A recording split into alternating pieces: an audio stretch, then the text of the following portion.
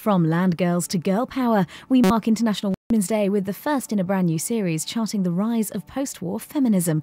Back to the 1970s now, for acclaimed filmmaker Vanessa Engel's look at sexual politics and the role of women.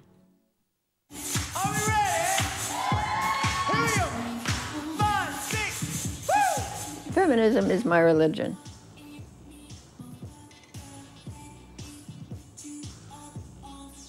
Come on. I wouldn't know how to think without it. Hey.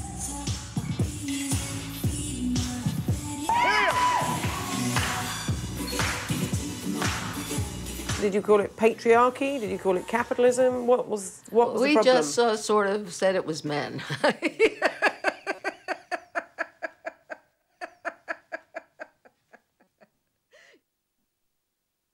you want to put the first one on for us, Sheila?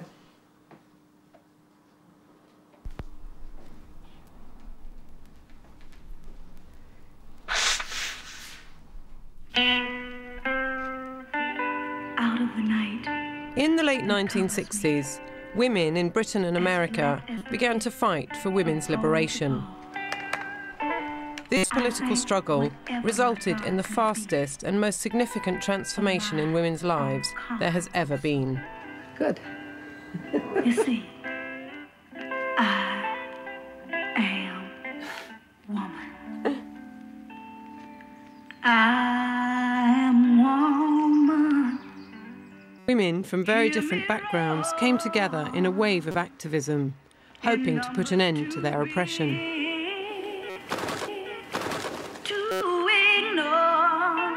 Their sense of solidarity and shared purpose lasted a decade. Glad you dropped in. Amazing, isn't it? Look at that. And she did the washing and ironing today for a family of 5.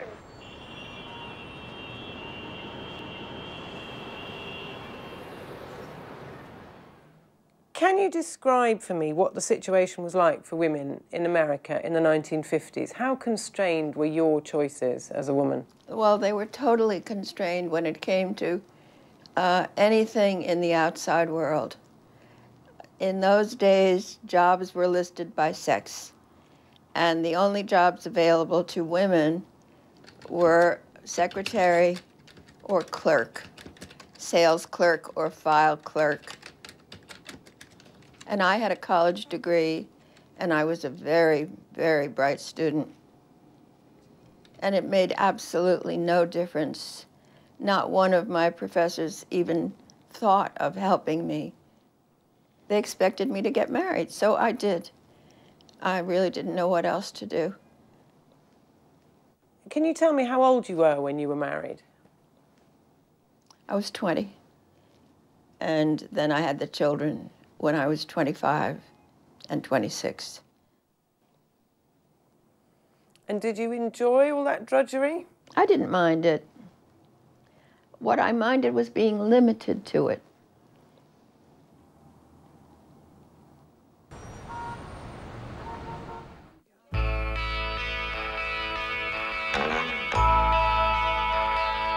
People used to bill and coo, but that don't make it with you, 'cause there's other things we do in our time, baby, in our time, yeah, in our time, baby, in our time.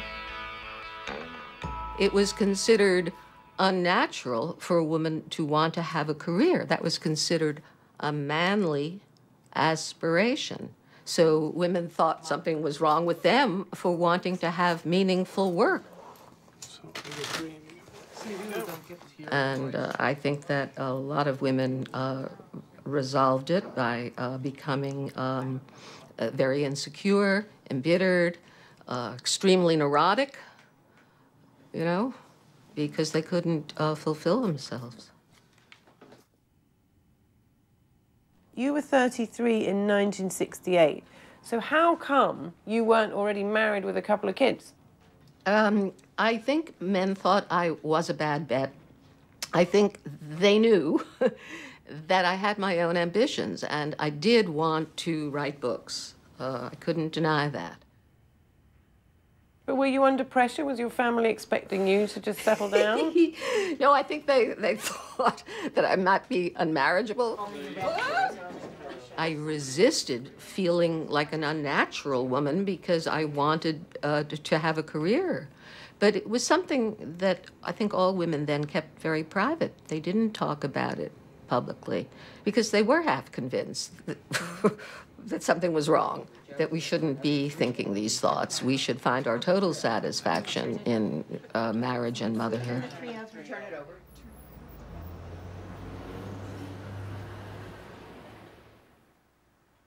In 1969, you were married, you had 2 children, you had a degree. So you kind of achieved everything that a woman was supposed to have achieved by then, probably. Yes, I suppose so. And like many women at the time, I found this strangely unsatisfying. And that was one of the reasons for the birth of the women's movement then, I think. It is a wonderful thing to have children and to be in a position of, enjoying them and looking after them and so on. But it is, along with that, in this culture goes, or went then certainly, the expectation that you would spend a lot of time cleaning lavatories, cooking meals, looking after husbands, providing a general kind of domestic and caring role for everybody else. And that actually has nothing to do with motherhood as such. And it was this contradiction that I think that a lot of the early women's liberationists in this country were drawing attention to. The feminists who are here tonight do not believe a woman's place is in the home, right? Of course not. It's a very oppressive concept. It's Right. being used to oppress women and to make them think they're lucky to be slaves. How many women in the home are slaves? All women are slaves.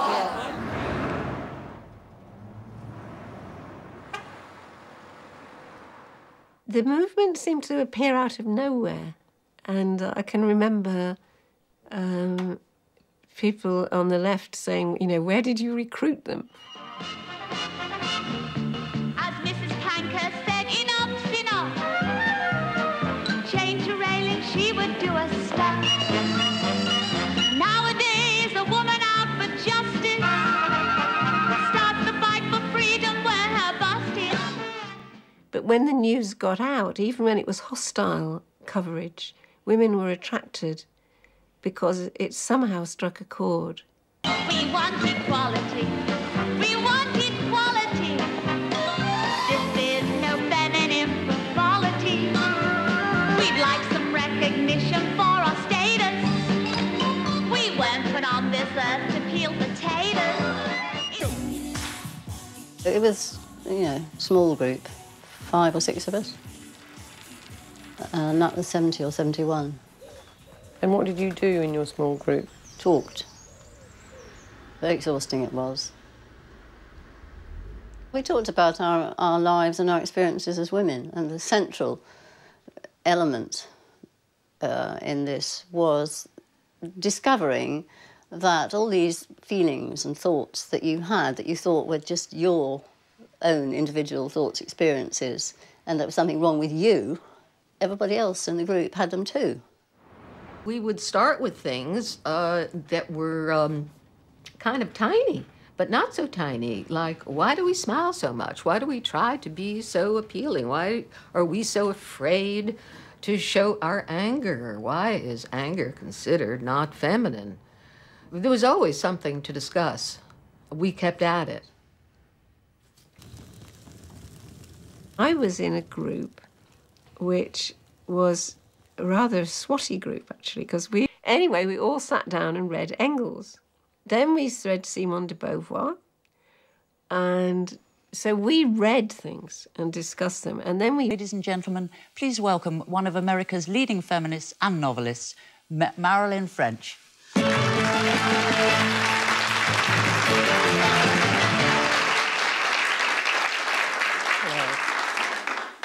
Can I ask you first what your definition is of a feminist?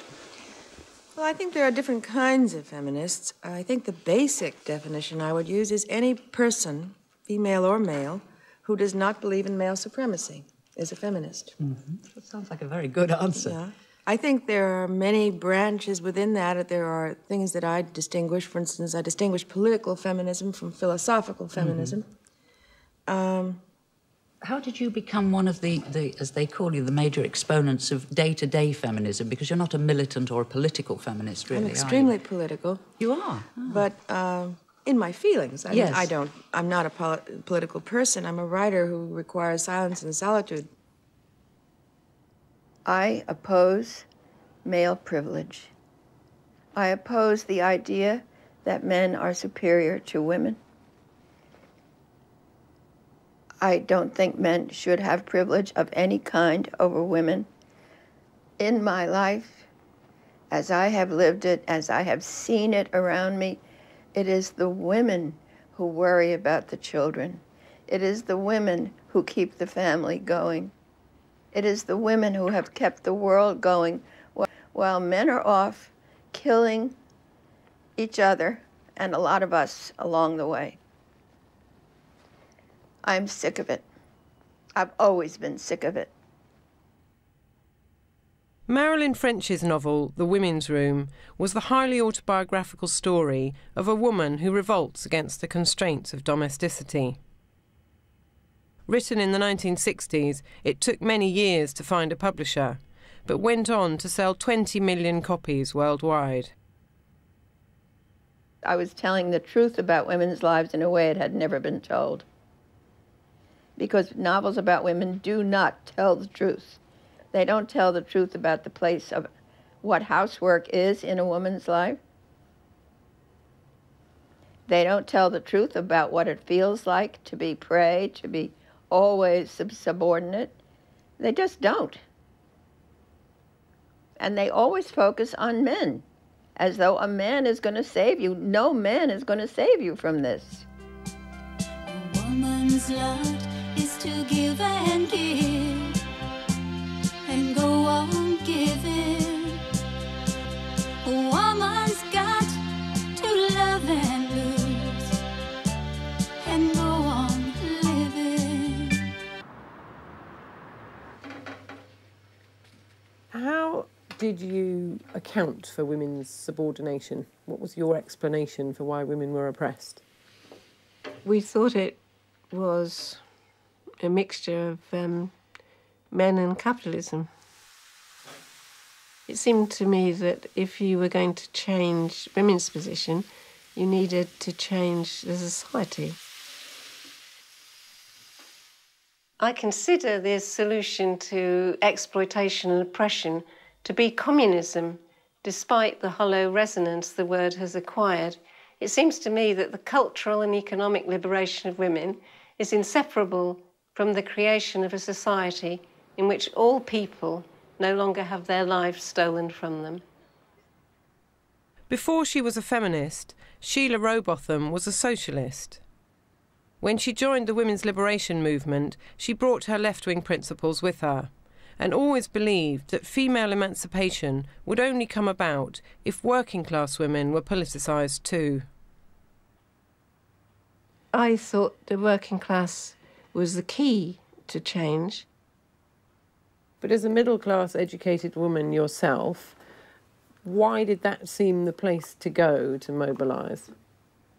It seemed important that women's liberation wasn't only middle-class women. In London,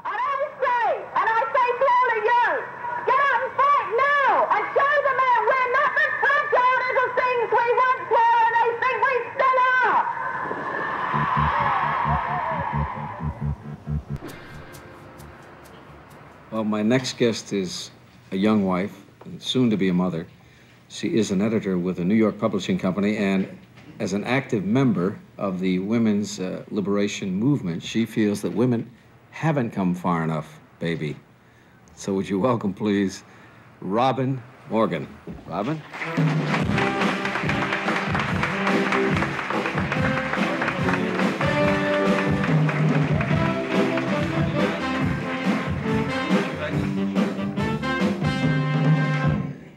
I think that Miss Morgan has forgotten that for a woman, there's great dignity in just being a woman.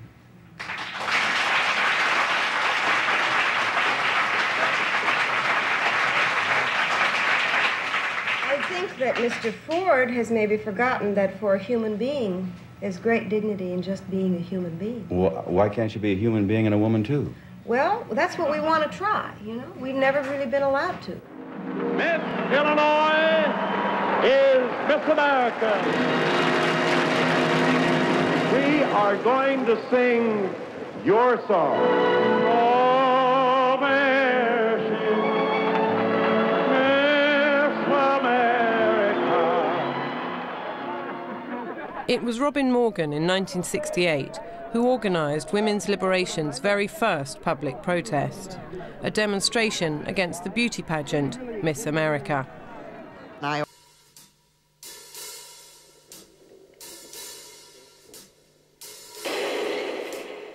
In 1970, another group of activists decided to organise a sit-in that would similarly challenge existing social stereotypes of women.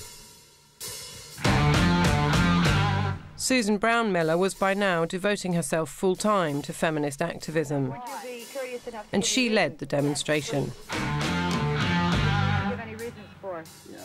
We were occupying a ladies' magazine, a women's magazine, edited by a man, as most of them were in those days.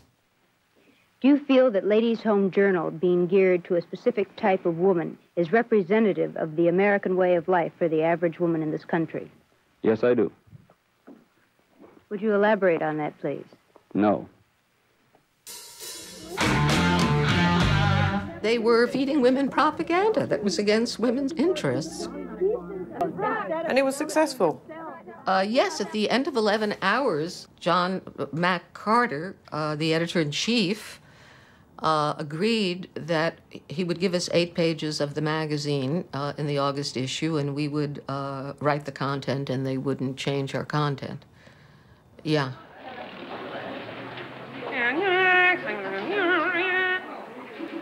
Anybody want to sign coming on unit? Anyone want a signed copy of the female unit? Germaine Greer was born in a bush, so the flyleaf of her book says. In a bush. Germaine Greer shot to fame in both Britain and America when she published The Female Eunuch in 1970. The book argued that women were, as she put it, castrated because they were conditioned to be so completely passive in relation to their own sexuality. Greer encouraged women to rediscover their authentic sexual appetites in order to free themselves as human beings. I've never seen any definition which refers to women when you come to eunuch. It's always a man who's castrated. It's impossible to castrate a woman, at least as far as the definition is concerned, in a dictionary. It's only impossible to castrate a woman because it's assumed that she has no sex from the outset, because she's assumed to be a castrated thing from the outset. I mean, I didn't castrate women.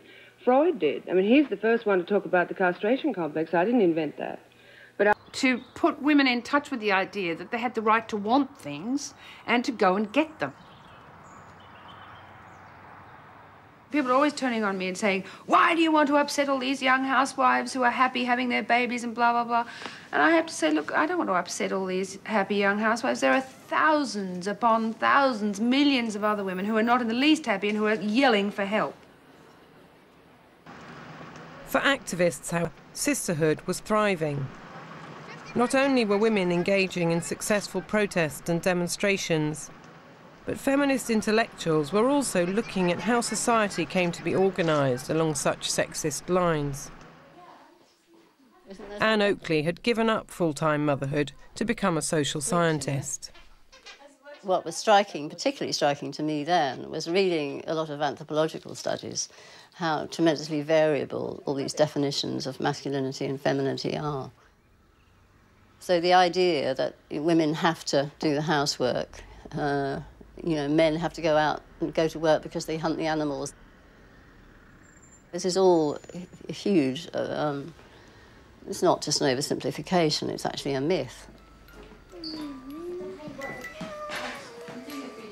Oakley's research showed that masculine and feminine attributes were a result of social conditioning.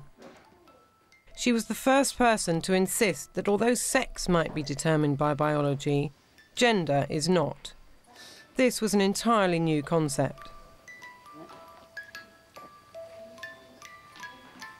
OK, so I'm going to ask some really basic questions. What is my sex? I think you're probably female. And what's my gender? I don't know you well enough to say that.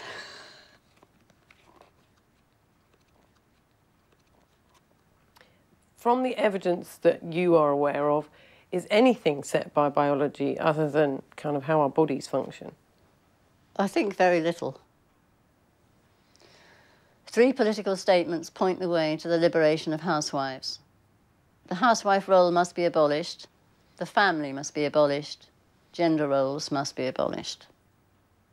The housewife role must be abolished, the family must be abolished, gender roles must be abolished. Really see that the family was something that I wanted to hang on to. The problem was that we didn't think through was quite how else did you bring up children. If it were admitted that the family is maintained at the expense of women, capitalism would have to devise some other way of getting the work done. You're my photogenic model from the glossy magazine. In among your kitchen structure, soapy water washing machine. There was a young lady of Wapping whose life was all cleaning and shopping. Her husband said jokily, try reading Anne Oakley, and she did, and left home without stopping.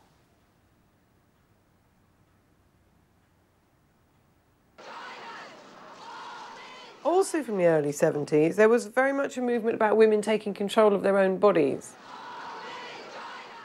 The slogan was first raised in the pro-abortion movement, our bodies belong to ourselves, which... Secretaries, working women and wives, we must control our bodies to control our lives. If we have children, we want them to be planned. What we want is abortion, abortion on demand. Not only did women want to control their own bodies, they also wanted to live without the threat of male violence. We're continuously the victims of violence, murder, rape, corrupting children. Or just being beaten up. Or being beaten. Or physically threatened. And we're always physically threatened, like we're threatened, and even, we're so liberated we go out at night wherever we want to, but it isn't another woman who's going to hit us on the head, who's going to rape us or knife us or kill us. There is no question that men are predatory on women. Women are prey. They start to be prey when they're 8 or 10 or 11 years old. I mean, women are frightened when they walk on a city street or any street at night. They're frightened of any man at all. He may not be a danger, but he may. We know we are prey. And that's a horrible knowledge to live with about your own species. Rape is nothing more or less than a conscious process of intimidation by which all men keep all women in a state of fear. All men keep all women in a state of fear. It doesn't mean, as some people wanted me to say I believe, which would have been ridiculous, that all men rape. All men don't rape. Those who do keep the rest of us all in a state of fear. Susan Brown Miller spent 5 years researching and writing a history of rape. Her classic feminist book, Against Our Will, was published in 1975. It was the first book to identify rape as an expression of male power, rather than as an isolated sexual act. All women are lesbians, except those who don't know it naturally. They are, but don't know it yet. I am a woman and therefore a lesbian. I am a woman who is a lesbian because I am a woman, and a woman who loves herself now. Within the women's movement, there was a discussion, quite a heated discussion, I think, about whether or not women should adopt lesbianism as a political identity. Was that something you ever considered or tried?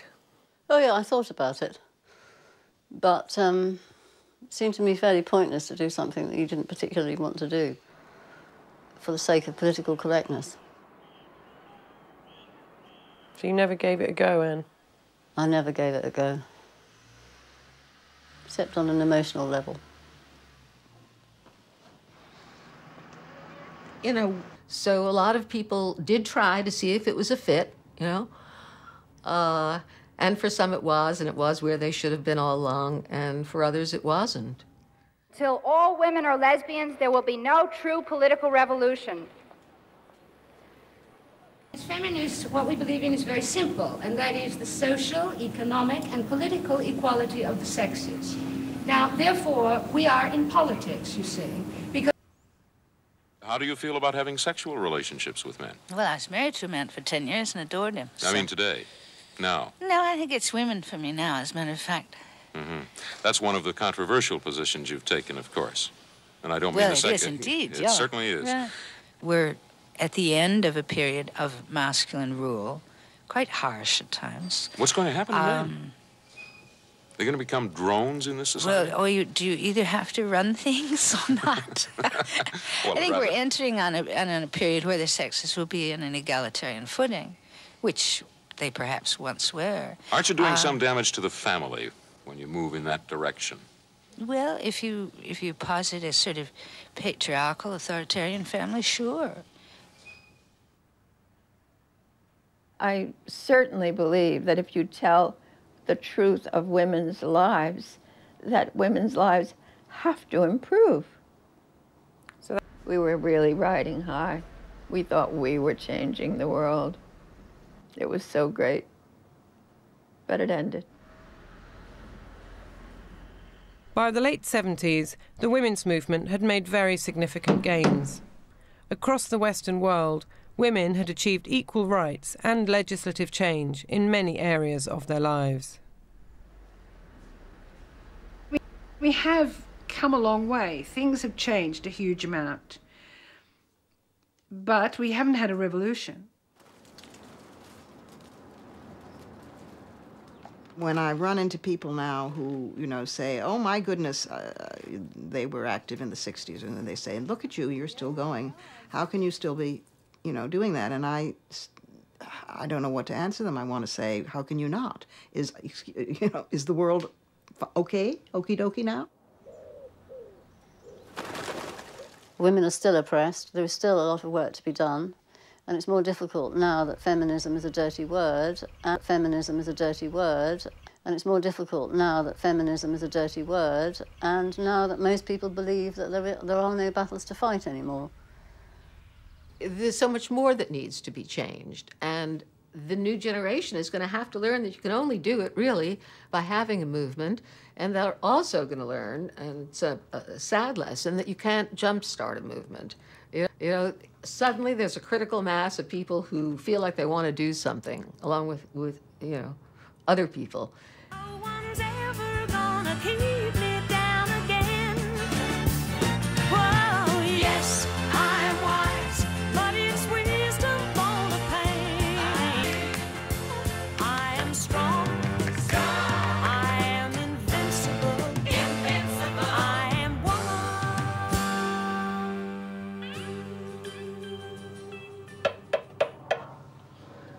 Good. We've done your dirty washing.